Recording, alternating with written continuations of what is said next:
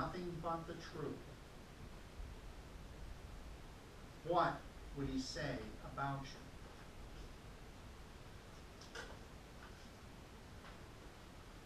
Now, we learned last month in our study on the Sermon on the Mount that Christ commands us that we are to love our enemies as we love ourselves. Would our enemies be able to testify against us that we truly show them love? Would they be able to say that in spite of their hateful attitude and ill treatments of you, that you keep forgiving them and doing them good and treating them right? Would they say that no matter how bad they slander you, curse you, and try to destroy you, that you just keep showing the love of Jesus towards them? Or would they say that you are bitter, angry, self-avenging person that has no evidence of being like Jesus? You know, when I pulled that part out for my for the sermon,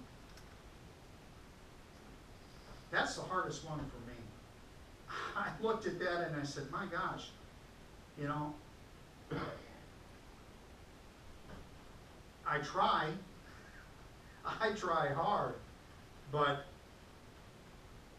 loving the enemy like you love yourself, I don't know. I keep telling myself that I want to be a Christian, that I am a Christian, that I've been forgiven by the blood of Christ, but I'm also human.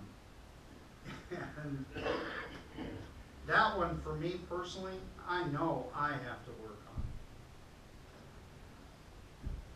Every Christian ought to be leaving behind 4 kinds of evidence as you move through life on a daily basis.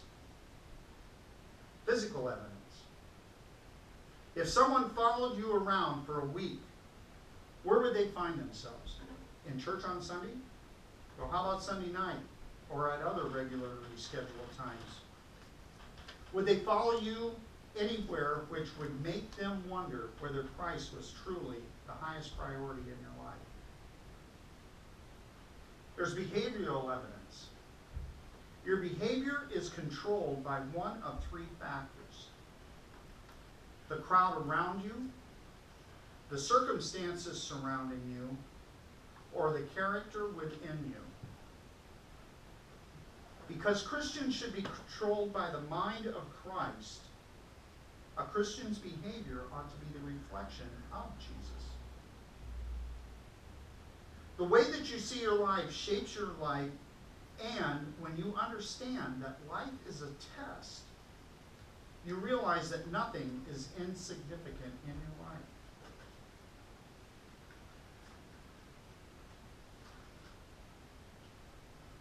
Testimonial evidence.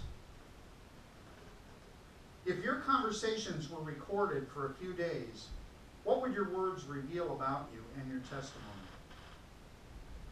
Would they be characterized as words of grace or an encouragement? Or would they be of gossip or judgmental attitudes towards people? Then we have fingerprint evidence. Just how criminals leave a legacy of fingerprints behind, which indicates their presence at a crime, so does a Christian leave a legacy that becomes a type of fingerprint evidence in his or her life's impact. Everyone take a look at your fingerprint. Nobody else in the world has a print like yours. God created you to be unique and special in your own way. And in this world, every person leaves behind his or her own unique mark. There's another sense in which we leave our mark. Every one of us leaves a fingerprint on the lives of other people. Now, parents and grandparents, especially on the lives of your children and your children's children. We don't stay on the world forever, but after we're gone, our impact remains, good or bad. As Christians, Let us pray that we will always hear the words, "Guilty is charged," as we stand before the court, shining with the grace of God. I've got a video, a music video from a group called the Newsboys. They're a contemporary Christian group. And I think I'm hoping that this video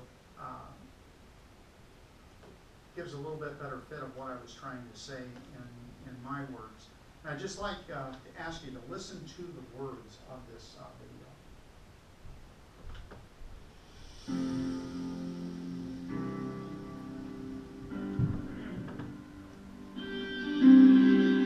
When did it become breaking a rule to say your name out loud in school?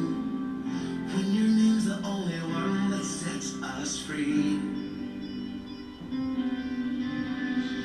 When did it become incorrect to speak the truth about life and death? When your life gave us all eternity. Even if it gets me convicted, I'll be on my knees with my hands lifted. If certain music does the law, man, living on my faith in you is bad. Then I'll stand right before the jury, saying I believe it's all a lie. Just 'cause I'm gonna give my life,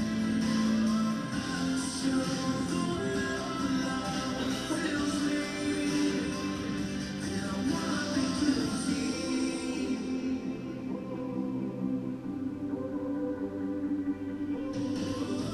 I'll raise up and honor you. I'll testify to the good you do. 'Cause your grace and your mercy have overtaken me. So even if it gets me convicted, I'll be on my knees with my hands lifted. If certain music does the law, living on my faith in you is bad, then I'll stand right before the jury, saying I believe it's all a lie. Just 'cause I'm gonna give my life, show the world the love that fills me. Then I wanna be guilty by association, guilty of being a voice proclaiming your ways, your truth, your life. I'll pay the price to be alive. If certain music against the law, man, if living out my faith in you is banned, then I'll stand right before the jury, saying I believe it's all a lie. Just 'cause I'm gonna give my life, show the world the love that fills me.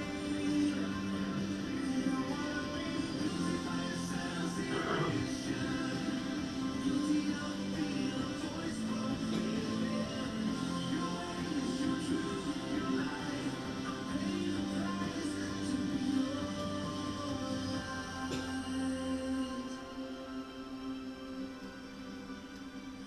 Oh, I wanna be guilty.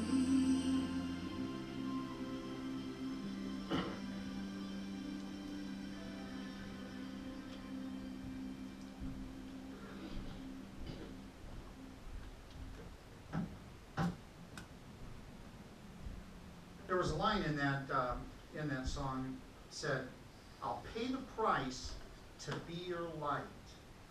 Oh, I want to be guilty." It's your choice today. You can live out your life with the attitude that you are innocent of being a Christian, and spend eternity in a place called hell.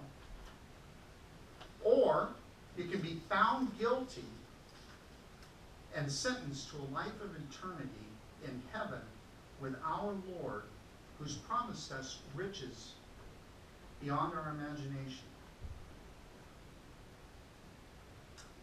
Would you consider yourself to be a Christian? How do other people see you? Are the facts of your life enough to convict you as a born-again believer in Christ? Does your daily behavior prove otherwise? Now, God is the only judge. May we all diligently seek to acquire and exhibit the attributes of godliness and live in His righteousness alone. With a little practice, you may end up rejoicing with all the other guilty as charged Christians, sentenced to heaven for all eternity. Now, John 13:35, he writes, "Your love for one another will prove to the world that you are my disciples." Let us pray. Heavenly Father, I humbly ask that you become our counselor when we stand before the courts of life. That we will always be found guilty, living our lives in such a way that we glorify your presence, and that our reward is eternity in heaven with you. Thank you for being our perfect example. Amen.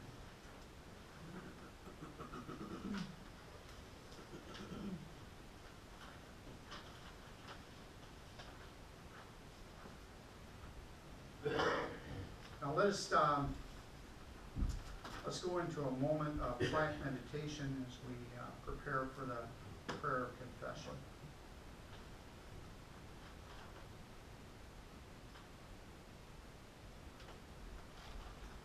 Merciful God, we confess to you now that we have sinned. We have not loved Christ of us. We have not forgiven one another as we have been forgiven. We have not given ourselves in love and service to the world as Christ gave himself for us. Father, forgive us. Send the Holy Spirit to us, that he may give us power to live by your mercy. You have called us to live. Through Jesus Christ our Lord. Amen. Even the Most High God regards the lowly and love and compassion. Even the perfect Christ welcomes the sinful and lost with open arms. Come, we are all brothers and sisters in Christ, and all are forgiven by grace.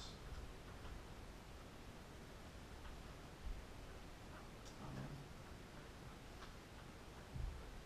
Well, does anyone have any joys or concerns we can pray for today?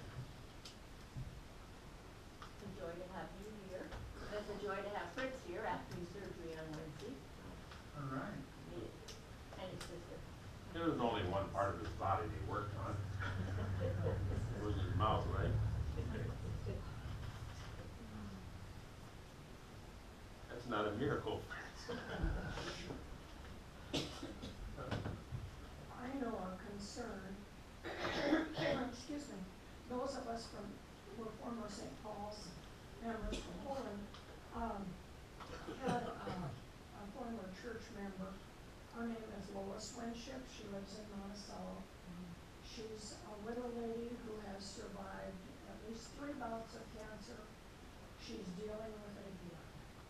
And she finds out on the 14th what steps will be taken to relieve her of this. And she's had a really tough time. And we so hoped that this last time would be the last, and it's not. So, Lois Winship.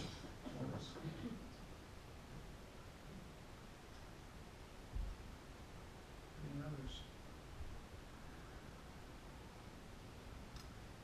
I have one. Eisen, our grandson, went back to the doctor this week, and it's not major, but he's always had fluid on the ears, and now he's 6, and he's had